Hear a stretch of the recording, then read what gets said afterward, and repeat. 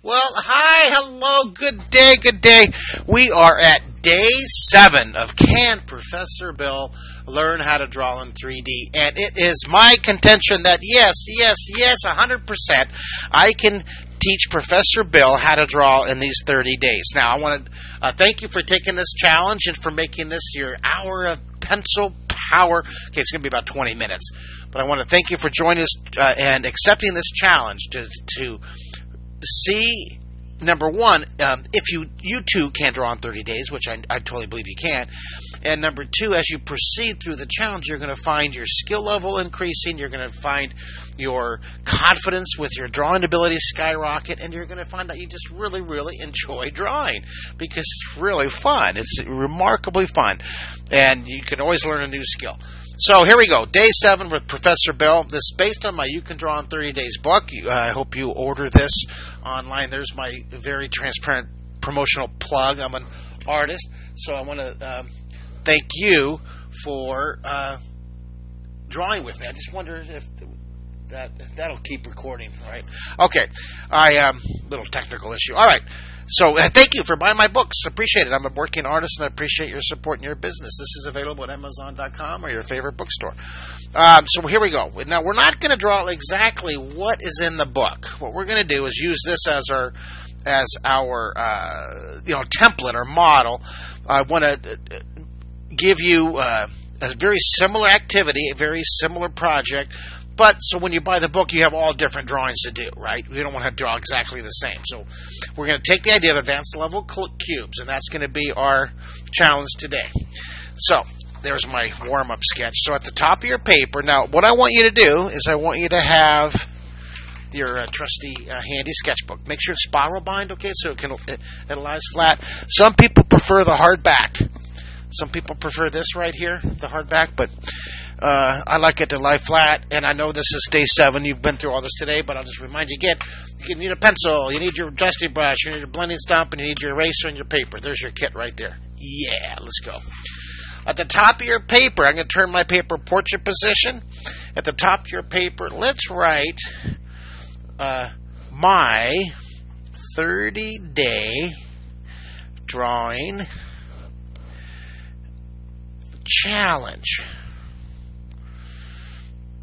Okay, and then I have awesome artist extraordinaire Emily Albright here with me. Can you just okay, so then thank you, Miss Emily Albright. And of course, here's a plug for Miss Emily Albright, awesome artist. We joined forces for creative talent. We do productions together, and she has her own YouTube channel, and she's an amazing artist. Yeah, woo! Check that out on YouTube. She's an amazing, fun, one of my summer art camp teachers. Renaissance enthusiast, right? And her and her husband are workout gurus, and they're going to train me because my next thing is the 100-day challenge of losing weight for me, because her and her husband are going to help me. All right, my drawing challenge, write that. This is day, doesn't have to be perfect, just sketch it out. Day 7. Professor Bill, I want you to send me a text when you see this. Day 7. This is for you, brother. See, now Professor Bell sent me a email. It was over a year ago we started this challenge, okay? Day 7. And this, we're going to be stacking blocks. We're going to take this lesson, and we're going to be called stacking blocks. And I'll tell you more about the Professor Bell challenge, but let's focus on the lesson here. So we go back to lesson 7. There's lesson 10, cylinders. There's lesson 7 right here, which is advanced level cubes, okay? We're going to be stacking cubes or stacking blocks. Okay, I'm going to put that in here so I save it. Now, on this one, on the first row, let's warm up our pencil. Let's just get our pencil warmed up. Scribble, scribble, sketch, sketch. Just get that kinks out. Just have some fun and scribble and sketch and scribble.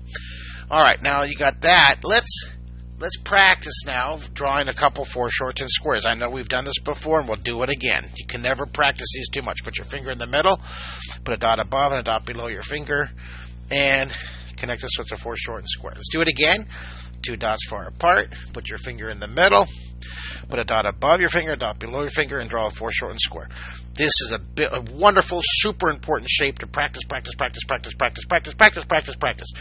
2 dots far apart. I've been teaching these for over 40 years, and I still practice a few of these every day. Every day. Put a dot above your finger, put a dot below your finger. Keep these squished together, not open, but squished together. This is called distortion. Remember, distortion. Write that down. That's our goal. Distortion.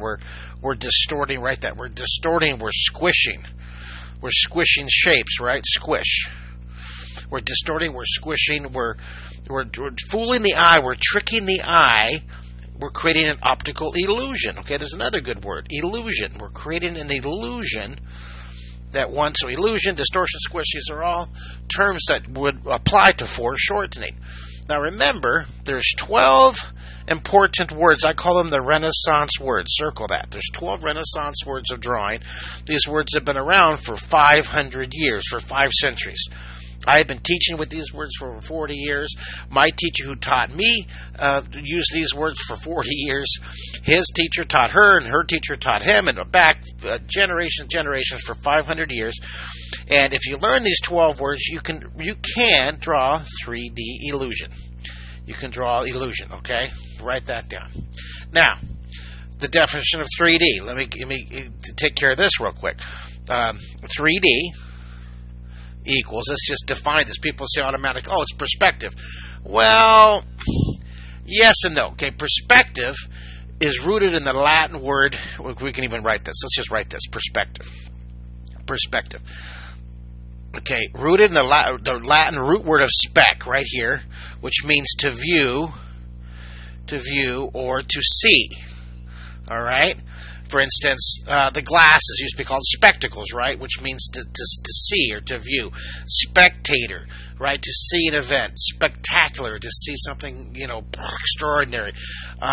Inspector, to see clues or to see components of a problem. Speculate, to see opportunity, right? Now, perspective is to view depth, all right? D-E-P-T-H, depth. That's what perspective means. It also means to line things up, and we'll get more into 1-point, 2-point perspective later.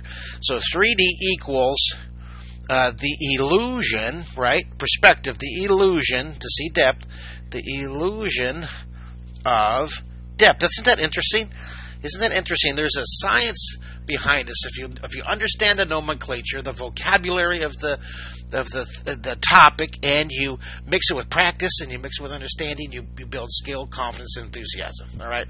So perspective equals to view or to see the depth of an object. So let's go ahead and continue. So we're going to put 2 dots straight across each other. Now, put your finger in the middle. To accomplish this goal, we're going to distort a foreshortened square together. Okay, a foreshortened square. Now I'm gonna do another one over here, but we're gonna time it. All right, I'm filling this page up. We're gonna do three stacks high.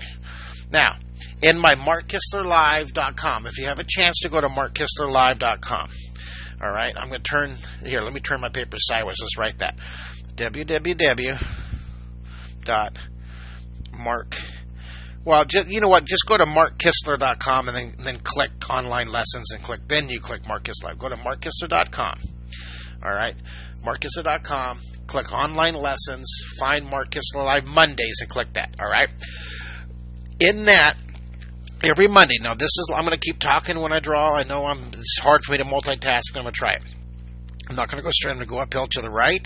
This is direction. Remember, direction north. East, because we've been talking about our use of the drawing direction compass. This is a chart you can print at markkistler.com. Direction northwest. These are the 2 most commonly positions that artists use. These are the 4 most common positions these artists use. But what we're talking about today is these different club levels. Okay, so there's one block. We did this in lesson 6, I know, for that club level. Lesson 6 was the green club level, the green pencil club level. And we did this one in lesson 6, right? There's 99 club levels I've developed through my Mighty Art Mondays with me, Mark Kistler. And this is one, there's timed exercises. There's 99 of these levels. The reason I have timed levels, you're wondering, is to build drawing confidence, instinct, and enthusiasm. And I'll tell you more about that. This is what we're doing today. We're going to stack this table. It matches the lesson in this book, but it's not exactly the same lesson as number 7. We're going to stack these 3 tables, and we're going to do this in 60 seconds. So you can get level 1 of the Yellow Pencil Club. If you would like this chart right here, I will be posting it in. It'll be somewhere on my website.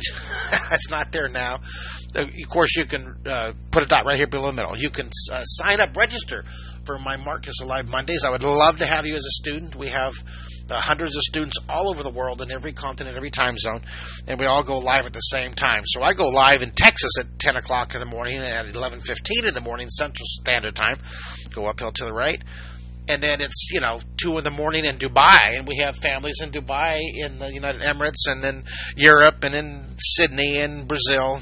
It's really, really, really cool. Go uphill to the left. It doesn't have to be perfect. Mine's wiggling. It doesn't matter. Now, just the idea. Get in the idea. Building confidence. Now watch this. Go up here. Go past the corner. Go behind the corner. Go uphill. And then look, not to the corner. Go behind the corner. All right. And we're going to go straight down. And we're just going to do a block, 3 blocks. This is what we're learning in this lesson right here, 3 blocks. Then we're going to do a timed level over here. Now, don't go straight across. Go uphill to the right and direction. See, it's line. Now, eventually, these lines would go off into a vanishing point. And I'll tell you about that later. So for right now, let's just focus on keeping these lined up. Technically, these do get smaller as they move away. Does that make sense? These are larger, they're closer, and as things move away, they get smaller and smaller and smaller. Okay, let me see if I can do a real quick visual for you. All right, here's 2 of my art cards.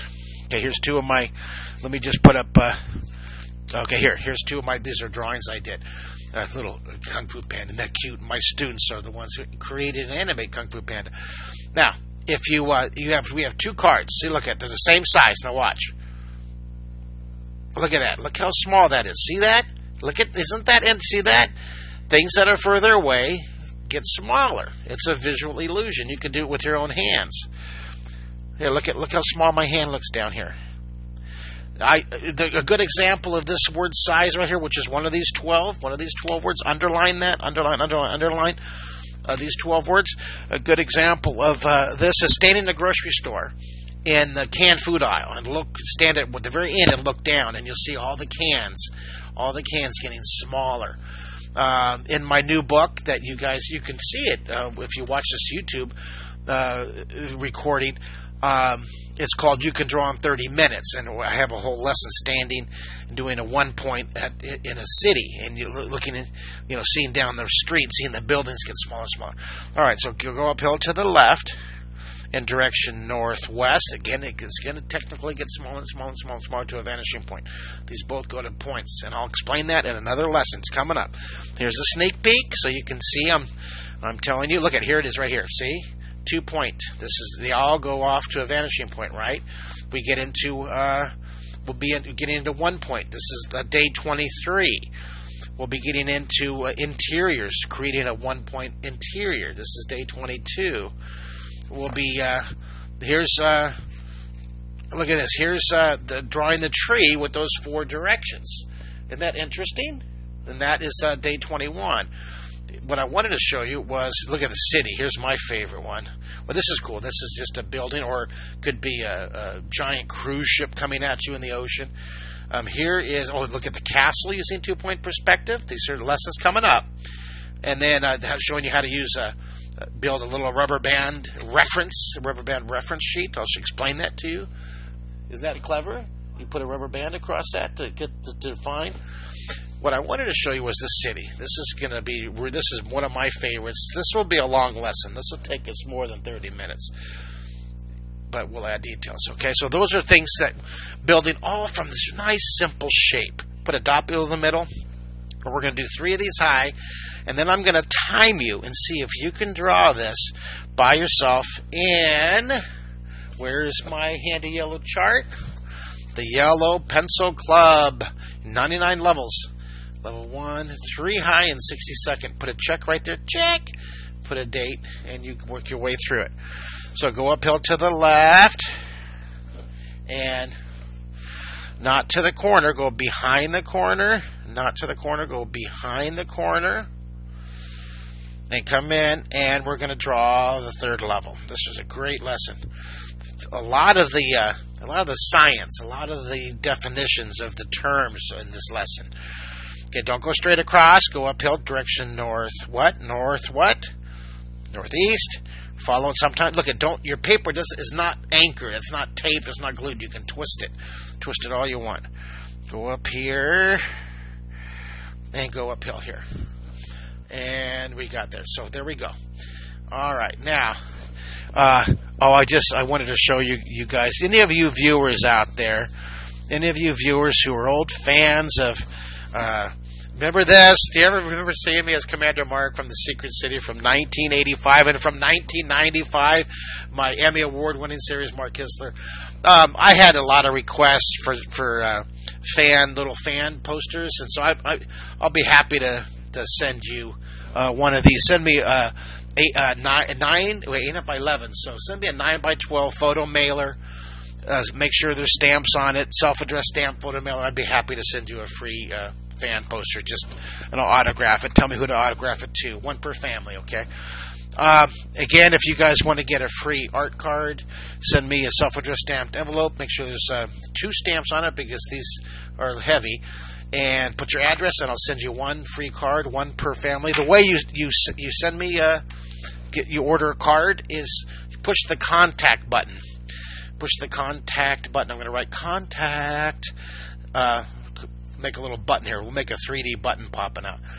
Push that contact button on top, right up there on the top of my website at markkistler.com, and it gives you all the rules. Now, right here, I'm going to draw the time. We're going to time ourselves. We're going to see if we can draw this in 1 minute. All right, but before I do that, I'm going to have the light coming from over here from this direction. I'll go ahead and put the light right here. Here's our sun. The sun's coming down here. See this? The sun's streaming down this way. So we're going to shade opposite. We're going to shade over here opposite. And I'm just going to go now when I shade, I do all in the same angle. Now, there is scribble shading. There is pixelated dot shading, stippling. You can cross hatch it. This is just hatching. I'm single hatching. This is cross hatch. This is going the other way. Does that make sense? That's called cross hatching. Comic book artist. My favorite tribe, comic book artists. They do cross hatching a lot right there. Okay, so are you guys ready? Let's time it. Here we go. Let's time it. I'm going to get my phone up here, and I hope I don't get any text messages in the middle of this, so that it'll be recorded forever on YouTube. Let me put the timer. Where's the timer? Hello. Where's my timer? Where's the clock? Help me here. Clock. Right there. Hello. Where's this clock? Okay, so we're doing timer. No, we're doing stopwatch. All right, here we go. Put it right here. You guys ready? Let's see if you can draw this. Now, you just watch the first time and then rewind the video, draw it again, and then let's see keep practicing until you can do this in 60 seconds. Here we go. Boom. I want to see. Now, put 2 dots far apart. Again, the reason we're learning how to draw this in 60 seconds. Why am I putting a time limit on art? Why? Because I want to build your confidence. I want to build your skill, and I want to build your drawing instinct. I want instinctually, middle line's longer, put a dot below the middle, go uphill, not to the corner, go behind. I want you to instinctually draw. So let's say you wanted to draw a giraffe. I want you instinctually to figure out instantly that to draw the feet, you have to draw the near foot lower. To draw the face, you have to draw one eye overlapping. Okay, go up, not to the corner, go behind the corner. Middle line's longer. Connect it. Oh, 48 seconds. Sun's over here. And shade it.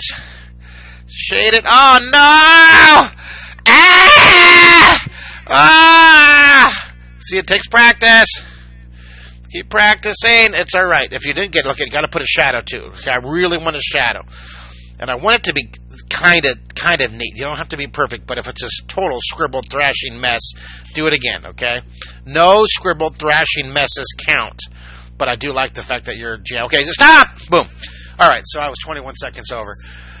Okay, the good thing is you're not going to be chatting as much as me because I'm a yammerer, and you have silence and you can practice over again. Then when you get it in 60 seconds, you go, yeah, give yourself a check mark, give yourself an A+, give yourself a star, and move on to the next one, okay? All right, well, there is your lesson. There's your day 7. Isn't that fun? I want you to keep practicing this. Now, get the book, and I want you to continue in the book. In the book, we talk about adding extras to it. We do an advanced level. See this? We add windows, doors, and ramps. You see that? And then I show you some of my options, and then I show you some student examples. All right. So thanks for drawing with me. I hope you enjoyed day 7 of our my Mark Kistler YouTube channel. Can Professor Bill draw in 30 days? And I say yes, he can. Thank you, everybody.